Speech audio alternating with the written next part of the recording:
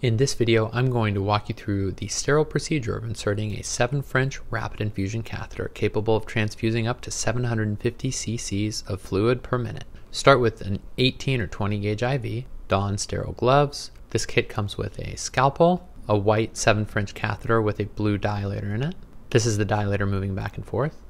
A 7 French internal diameter is 2.3 millimeters. The kit also comes with this guide wire.